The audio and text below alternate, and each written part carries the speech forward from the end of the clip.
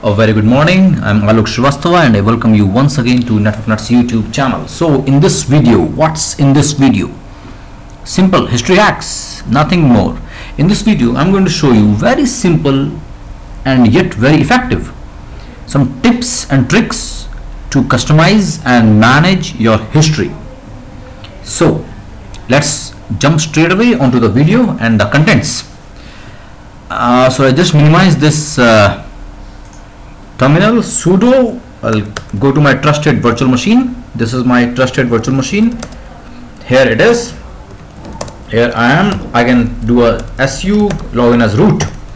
So the first thing is, we all are familiar with the history command, that it records everything that we do on the machine, and I hope all of you are connected to us on our Facebook page. Let me show you if you are not. So I recommend, or I suggest all of you to please connect us on our Facebook page. I'm logging it here. Obviously I'm not going to give you my password. Just open up the Facebook. I hope everybody of you is on the Facebook. Just search for Network Nuts. Here it comes.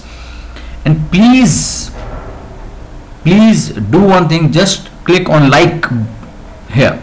So what we actually used to do, I actually used to share these small tips and tricks here also, like some of the history things that I'm going to explain you in the video. I had shared it on my Facebook page also, and it has been done on Saturday. So please be connected here. We keep on posting new things, tips and tricks, exam dates, other things, and the students also contribute here. So it's a very nice platform to be in touch with all of the friends. So please just remember facebook.com/networknuts. Please join and like the page and be connected always, like Nokia. Though I don't know Nokia phones, I don't like Nokia phones, to be honest. Okay, I'll just log out from here, coming back. So we all know that whenever we type anything or we give any command, like I'm giving a command pwd, I'm giving a command ls-l, I give a command date, everything is being recorded by the machine, and I can see it by the history commands. Here it is, ls-l, date and pwd. That's great. Now the first hack is that whenever you give the history command, though it gives you the history, it gives you the entire history, but it won't tell me at what time it is being executed. What was the time? So now I want to record that also, so that it will be easier for a server administrator or a system administrator to check that the command is being executed, but at what time, what was the timestamp. So there's a very simple hack or a trick. Just use export hist time format. It should come in the caps, and then right here date and time. That's it. Export hist time format is equal to %F space %T. That's great. Now if I give a command, say pwd date whatever, and I give the history command, you can see there the timestamp is coming up here, but it's very close, isn't it? There is no gap in between the time and the history and the commands. I don't like this. So better way is, whenever you give this command, just make sure you put a space here, one space or two space as per your convenience. Now if I give the history command again, it gives me a very visible space that makes my reading much more effective. So I hope you like this. That's great. What's next?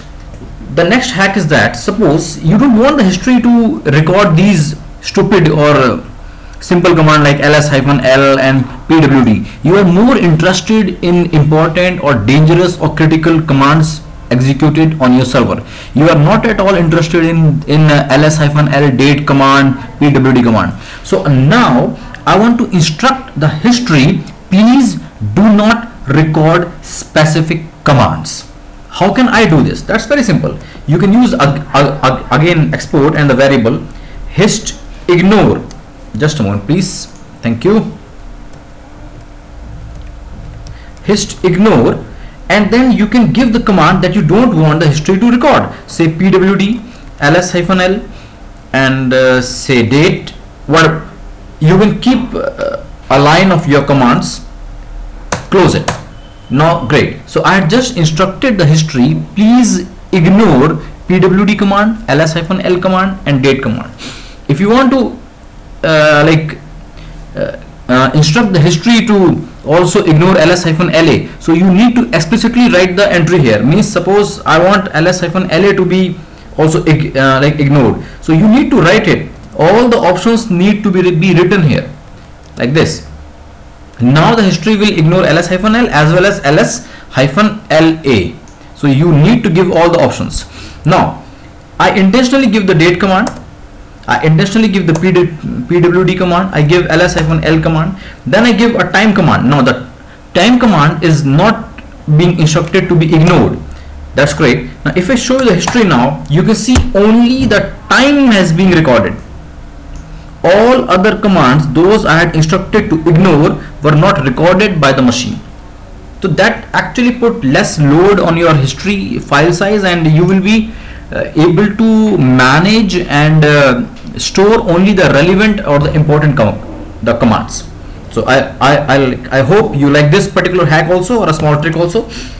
One more thing, you want a particular command, you are the server admin and you are executing some commands, and you want that some command should not be recorded. Though I can use this command option, but the point is that it is very static. Now in future, if I wish to add more commands, I again need to edit this. I don't want that. I just want to pass a special character, that if some special character is there, so that command will not be recorded. That's a very beautiful thing here. So again use the export variable hist control, now controlling the history, and just write here ignore space. That means if any command is preceded by a space, means space like this, that will not be recorded. Wow, that is a real hack. Means if I give here say time command, it obviously it will be recorded. If I give here who command, it will be recorded, isn't it? But and if I give here say w command, obviously it will be recorded. But if I put a space here and then write my command, say finger, okay, it's not available, fine, that's great. Say space and I give here which command, say who am I, that's great. So just by this control statement, that means any command which is preceded by a space, here it's a space here, will not be recorded by the history. Let me check. Wow, look, the who am I is not here and the finger is not here. Why? Because I had instructed to ignore the space by this. So any command that you don't want the history to record, just put a space here and then give your command fdes-l. So if I give a history now, the fdes-l is not recorded by the history. That is a real good hack, I can tell you this. One more thing is that if you see there, say I give a command here, one more command, say pwd, okay fine, that is not the case, time, and I give a history command. I had executed a particular command couple of times, and if I give history, you can see there, though the command is duplicate, but the history will record it for that number of times. I don't want that. I want to ignore the duplicate entries. That is good. That will definitely going to reduce the size of the history, but make sure that if you should not be doing this, as it will also ignore the critical or the important commands that has been executed n number of times. So you have to be careful and you need to choose your discretion whether to use this or not. I am not responsible for any of the consequences. Always, I am never responsible for anything. Ha ha ha.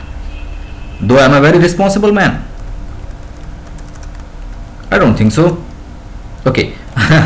Coming back here, I will export hist control. I say ignore duplicates, dubs. That's good. Now if I give a command here, which command? Say I give a cal command. That's great. I given the cal command couple of times. Now if I give history here, you will see though the command has been executed number of times, but only one occurrence will come as this control statement is in effect. Export control hist ignore the dubs. ignore the duplicates. That is good. But the point is that these all things are temporary. As soon as you log out or you reboot the machine, you will lose all these, the benefit of all these export statements. How to make it permanent?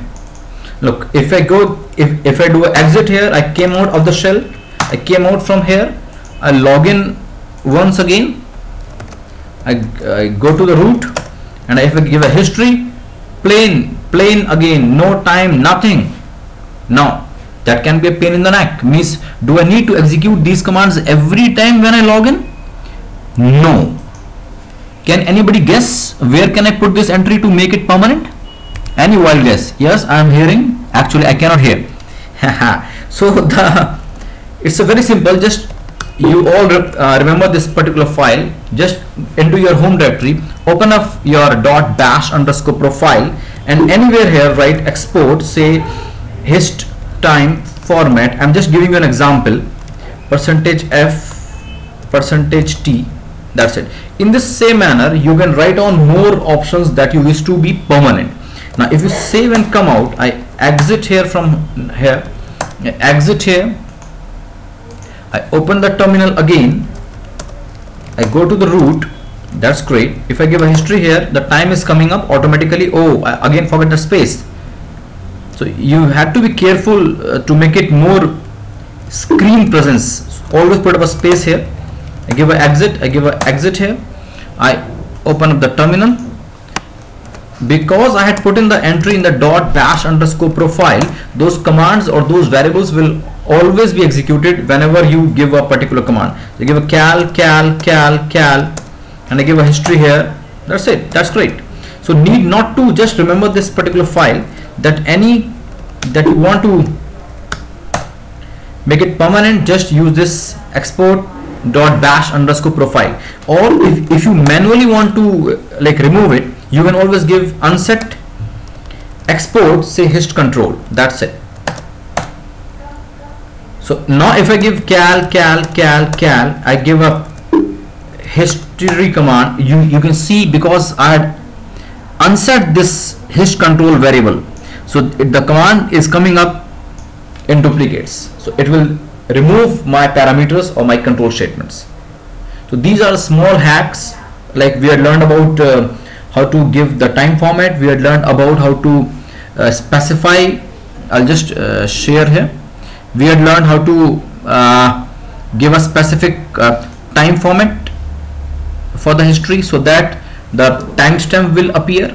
We had learned how to instruct the history not to record some particular commands.